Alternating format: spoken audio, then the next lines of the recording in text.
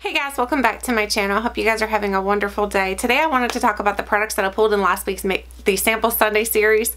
So the first product is the Deva Curl No-Poo shampoo. Like, this is No-Poo zero lather conditioning cleansers, not a shampoo. So this stuff is really good if you do have curly hair. I have naturally like wavy hair. I put this in my hair last night and I tried it out, and my hair today, actually these are the waves that it gave me naturally and without putting any product in it. So this is nothing in my hair whatsoever.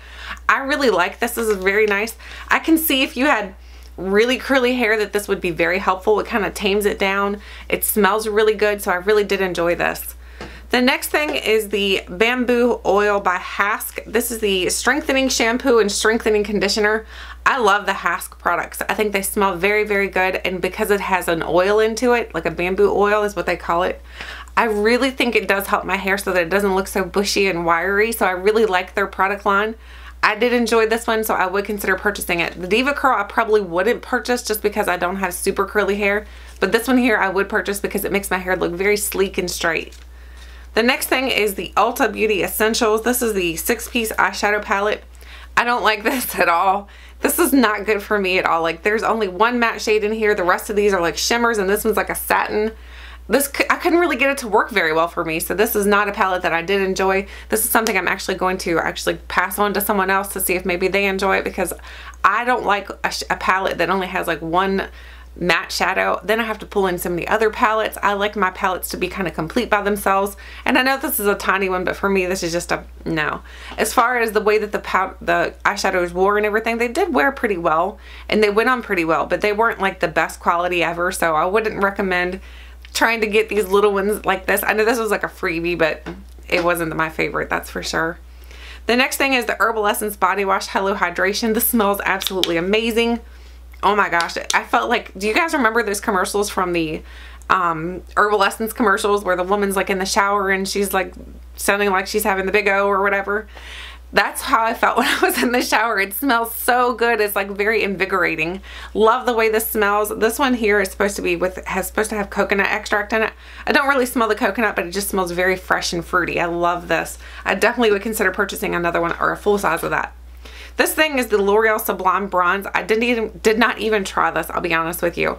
I was given some warnings not to really try it, so I was like, I'm not going to try it then, because I don't really want to damage my skin, and I don't want to also look orange. Some people were saying that they had a hard time getting it to work, and you guys know I suck at self-tanner, so I'm not even going to attempt it because I don't need to be streaky orange. I don't need to look like a tiger or anything, so unfortunately I can't give you a review on this. The next thing is we got a few more things in here. The next thing is the Korres Wild Rose Advanced Brightening Sleeping Facial. This stuff is amazing. I love the Korres line. I think their stuff smells very, very good. It definitely smells like rose. So if you enjoy the rose scent, you would love this. I think it's a really good mask. I probably wouldn't purchase the full size because I have other masks that I enjoy a little bit more. But this one here, you're supposed to put it on and leave it on all night. It's like not really a mask. It's more like just a cream, like a moisturizer, but it definitely did help. The next morning I noticed my skin didn't break out or anything. I don't know if you guys can tell, but my skin's actually behaving right now, so it makes me happy.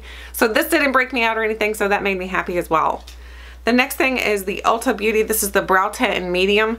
I don't like the shade of this. The shade of this does not work for me. It looks like greenish.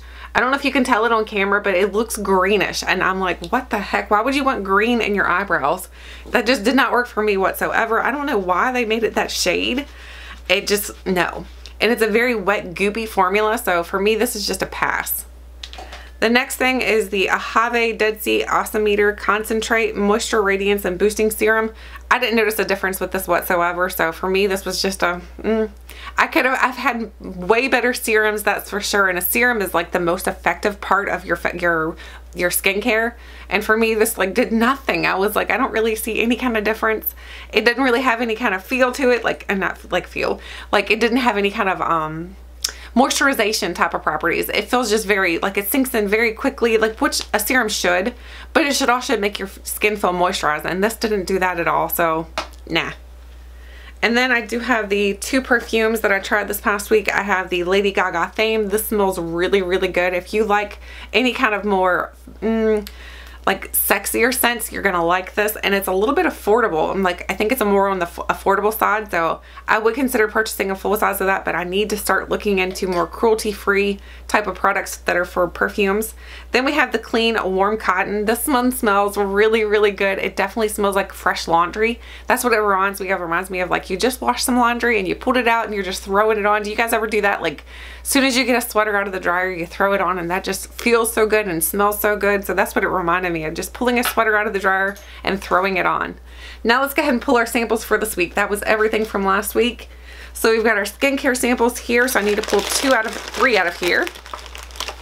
So the first one is the Belif True Cream Aqua Bomb. You guys know I love the moisturizing balm, so we'll have to test that out and see if maybe I've changed my mind now, because I know I used to not like the Aqua Bomb. The next thing, ooh, this is big.